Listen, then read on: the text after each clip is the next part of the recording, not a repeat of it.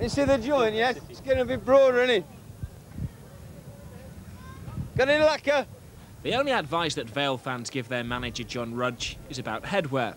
Potteries fans are real coiffure connoisseurs, and they're taking their hats off to the ball boss, whose team are beginning to play like the pre-season favourites they were. Well, after winning the Autoglass and getting 89 points, yes, the bookies made us odds-on favourites, basically. We couldn't get a bet on ourselves, but after a few games, I mean, the odds went to about 8 to 10 to 1.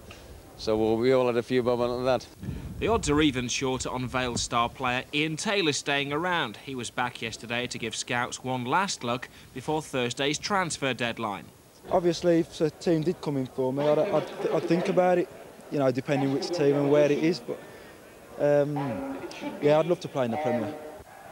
Taylor had one of his quieter games, but was still responsible for most of Vale's best chances. His header hitting the post, Martin Foyle's back heel was scrambled clear. Taylor's reading of the game from deep attacking positions and anticipation of chances was one of the game's few features, but the Brentford backline was in little danger. They just come off a club record run. Their style is to put bodies between the shooter and the goal. Another Taylor surge was stopped in its tracks. Vale could and should have opened the scoring 90 seconds before half-time.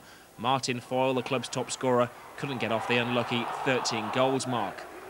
Just over a minute gone in the second half, what turned out to be the winner. Andy Porter's cross was met by Taylor, his 13th goal of the season, and who knows, possibly his last for the club. Interested onlookers couldn't fail but be impressed by his sense of timing, the way he stood out from the crowd, and his incisive finish. Vale needed the goal to keep up their 4-match winning streak. David Lowe on loan from Leicester and possibly a long-term replacement for Taylor wasn't as accurate in front of goal. He scored twice in 6 matches for Vale, but yesterday his target finder was well out of focus.